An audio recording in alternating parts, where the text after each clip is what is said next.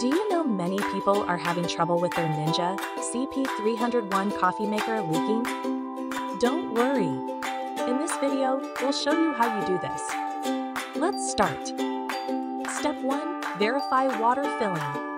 First, verify you're filling the water reservoir correctly based on your desired brew size.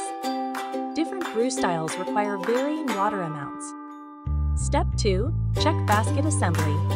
Next, check if the brew basket components are assembled right and tight. Don't forget the bottom of the brewer. Step 3. Wipe reservoir valve. After taking out the water reservoir, wipe any water on the reservoir valve using a dry cloth. Step 4. Conduct cleaning cycle. Now, conduct a cleaning cycle on your coffee maker to remove potential mineral deposits that might be causing the leak. Step 5. Inspect machine parts.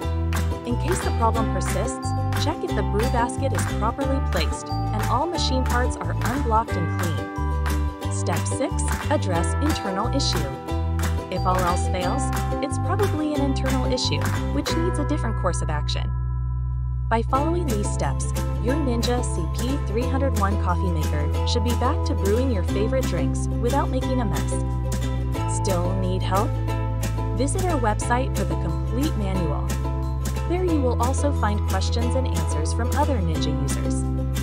Did you find this video helpful? By subscribing, you help us continue to answer users' questions. So, subscribe to our channel. Thanks for watching, and see you in the next video.